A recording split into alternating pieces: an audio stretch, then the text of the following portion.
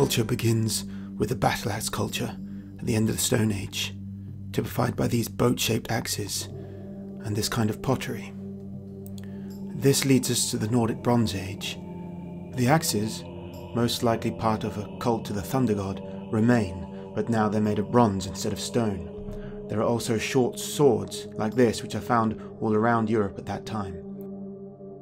Jewellery consists of twisting gold and patterned with filigree, and it's similar to Celtic torques of the same time.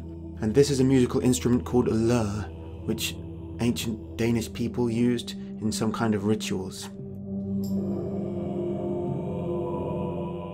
The Trondheim chariot gives us an insight into Bronze Age religion of the Nordic people. It's clearly solar. Look at the spiralling patterns, which are typical of Bronze Age artwork. Boats are also important. We can see thousands of rock carvings all around Scandinavia depicting boats of all kinds of the Bronze Age.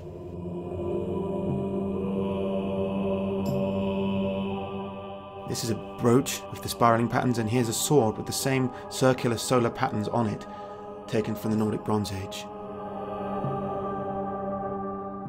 Moving into the Germanic Iron Age, we can see a clear shift away from all the solar patterns and towards all kinds of varied representations that we associate with later Germanic art. The horned man motif is here, the woman with the horn of mead, which is seen in runestones in the Viking Age, and all these animal-faced entities, perhaps shamanic in origin, or dances relating to some kind of pagan rituals.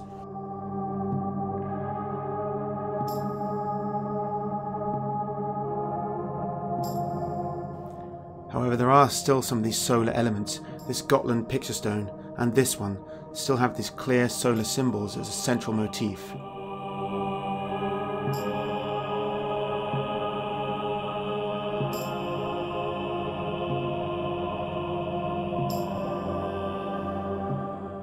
Gold is very important. This is an eagle from Sweden. And here you can see the helmets are starting to take on a Roman influence. This one's English, of course, and the other one before it was Swedish. Here's another Swedish one. Similar to late Roman cavalry helmets, but also unique and distinctly Germanic. I think that may be a god on the nose there.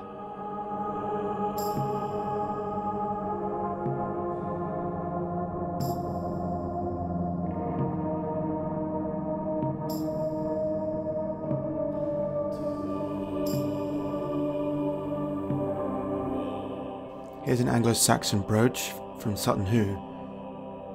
The Anglo-Saxon art style is quite unique in Britain, but it isn't so unique when compared around Europe.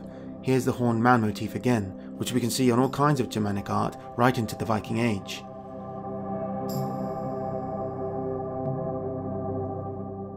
This is the only 3D figure from pagan Anglo-Saxon England. This is a funerary urn with solar crosses on and runes of the Anglo-Saxons. And these brooches have the typically Germanic cloisonné technique. You can see garnets and cells of gold fitted on and in between gold filigree decorations. This large one is from Kent. Here you can see the same technique on the pommel of a sword and filigree just underneath where the thumb rests, and the cloisonné pyramid mounts and rounded mounts. The Anglo-Saxons used this solar wheel motif as well. And here's an Anglo-Saxon runic inscription with an animal's head at the top. And these presumably magic runic inscriptions inlaid on a sword found in the River Thames. Here's a modern recreation. These are from Sweden. They're wild boars on a golden bracelet. And this is a sword pommel with filigree. Now these shield mounts come from Valsgärde in Sweden, of the Vendel era, and even though they're very old, you can still see some of the exquisite detail in the metalwork. Look at the shapes. And also, this shield boss has this beautiful golden symbol on it, a triskelion with 3 animals, and it's the same symbol you see here on the snake witch stone from Gotland. These are bridle fittings for a horse found from the Valsgärde burial, and now you can really see the Germanic art style taking form, very recognisable with the animals and the interweaving patterns. Could you imagine these on a warrior and his horse? Such exquisite detail. You obviously wouldn't have time to admire them if he was charging towards you with spear raised. Here's a swastika motif from the same era, and some of the same kind of animal designs. The garnet work of cloisonné on this brooch. These brooches here, all from Sweden, and they look just like the ones from England. Here you can see a similar bird motif, as well as the English ones as well, with the curly beaks.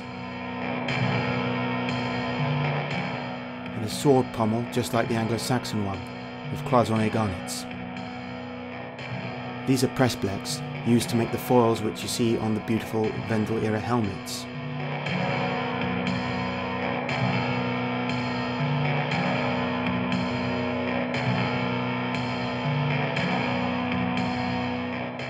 Here you can see two triskelions. Were they solar symbols? There's a swastika made in the cloisonné of that brooch.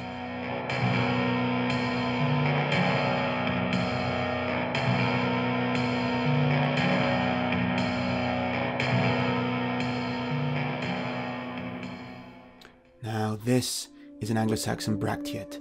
A bracteate was a flattened piece of hammered gold with an image of a human head on it, influenced by Roman emperors. But these weren't coins, they were worn, and they weren't Roman emperors' faces, they could even be gods. One of them has been identified as Odin. Sometimes they had runic inscriptions, and there seems to be some kind of religious significance to the bracteates.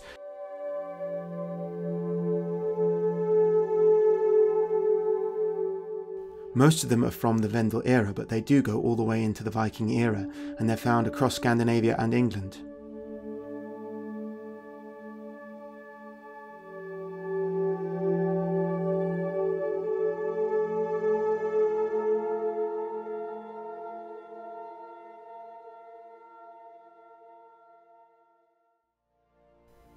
The final era of the Germanic pagan is the Viking Age, where runestones become more prominent.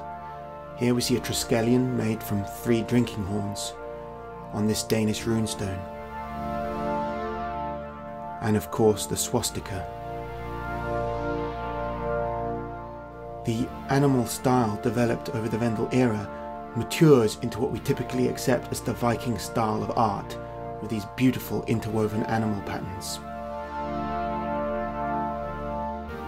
Older forms of decoration such as this brooch are also preserved. And in response to Christianity, people start wearing the hammer of Thor in defiance against it.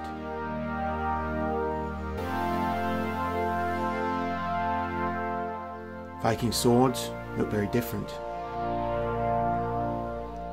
But old filigree patterns are still used for jewellery, such as this strange face.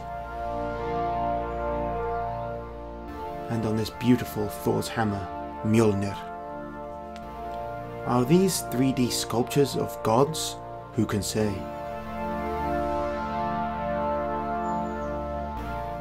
These 3 figures on these runestones are thought to be Odin, Thor and Freyr because of the weapons they wield.